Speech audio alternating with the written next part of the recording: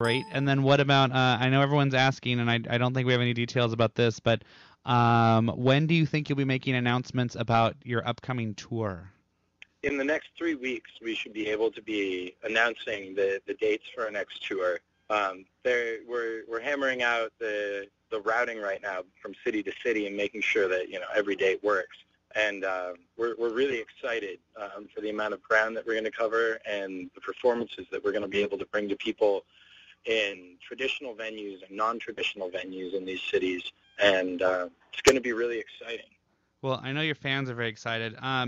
Do you know, let's say, Gundy, I'll just read this, but because a lot of the questions that were sent in, and I'll just go through them, are about the where you guys will be touring. So mostly just so I can give them shout outs. Gundy wrote, when will 100 Monkeys come to Europe, and which European cities do they plan to visit? We European monkeys, monkey junkies, are looking forward to it, and above all, we have bananas. So just so you know, they have bananas in Europe. I love bananas. I did not know that. And Darian Ralston wants you guys to do a show in Virginia. Jackie, that's a different one I'll come back to. I thought there was somebody else. Nikki Ray would like you guys to come to Puerto Rico. Lauren Riley would like you to come to New Jersey and Pennsylvania. And Rachel from Windsor would like you to come to Canada. So it's pretty incredible that you guys are popular all over. Christy in Kentucky would like to know if you could play at any venue in the world, where would it be? My parents' house.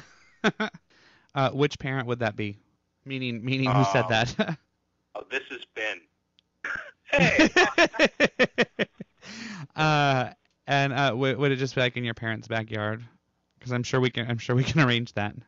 Yes, that would be great. That would be fantastic. Are there any outside of your parents' house? Are there any large venues that would be like a dream play? Like a lot of people. I'll just say it because I did watch the Justin Bieber movie, and the entire thing was centered around getting themselves to Madison Square Garden. Like performing at Madison Square Garden was their symbol of success. Do you guys have a venue that's like, once we play the Sydney Opera House, whatever it is, that'll sort of be like that's your place? Well, I would say and by the way, hang on, Uncle Larry, I'm sorry, but by the way, I did hear people snickering on the phone about the fact that I saw the Justin Bieber movie, and Nothing wrong with Bieber fever that some Tylenol and Advil won't cure. And a lot of whiskey. But okay, now Uncle Larry, you can tell me the venue. I would say the world. The world. Yep. Where's that venue? Yeah, I was gonna say. So we've gone from A Ben's backyard to the world. Hey. I will let you guys know you'll never be disappointed in any of this. Well, I think the honest answer is that there's not a specific location that we really have in mind. I think in the modern entertainment world of new media, I think honestly just being able to play a concert like the Spencer Bell Legacy concerts and have it streamed around the world and have everyone all the way from Puerto Rico to Chile to Europe and France and Norway and the States and Canada and Australia, everybody streaming the shows at the same time. I think that's one of the most amazing things that I've ever been a part of.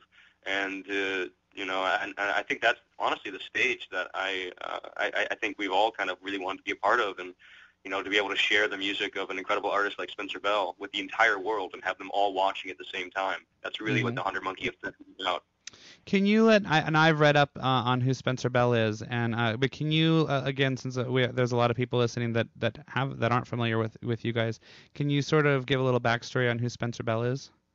Spencer Bell was a dear friend of ours who passed away a few years ago from adrenal cancer, and it's a very rare form of cancer.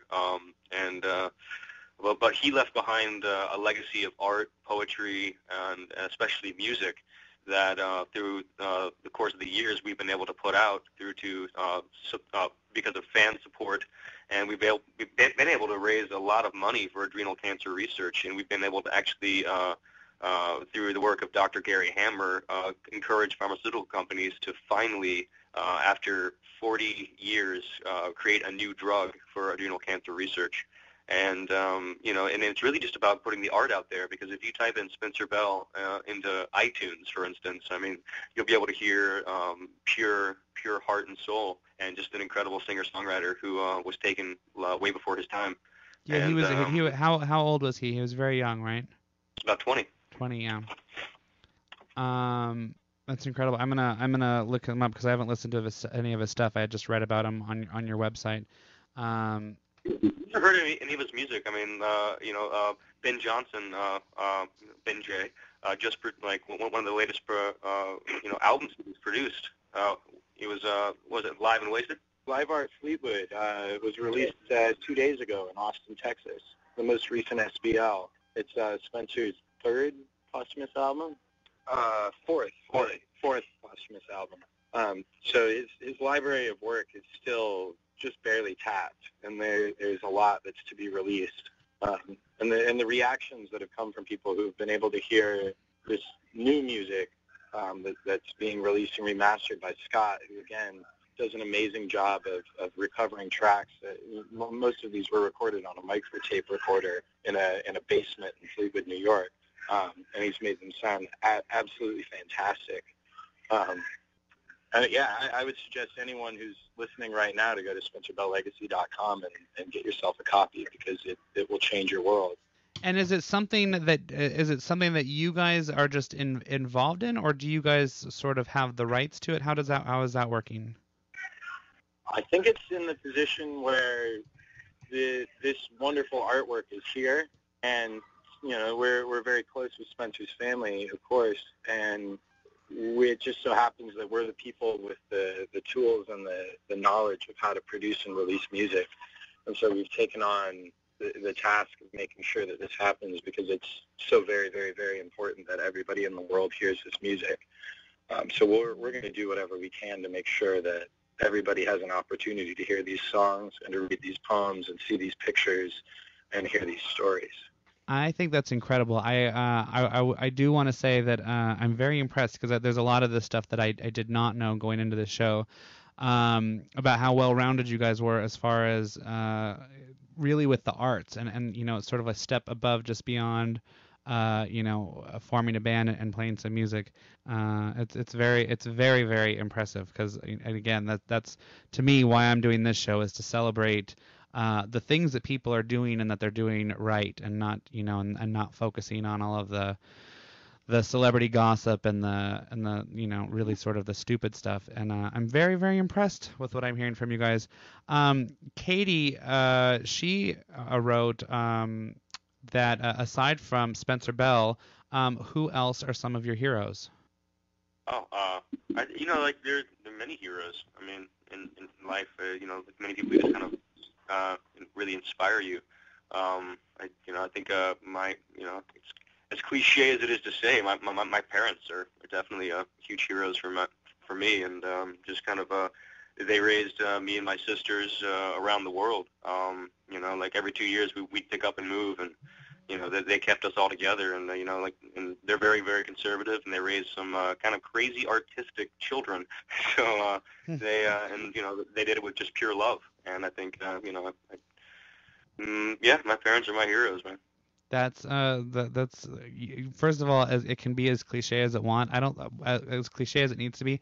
I don't think enough people are thanking their parents these days, to tell you the truth. So it's a very, very good thing.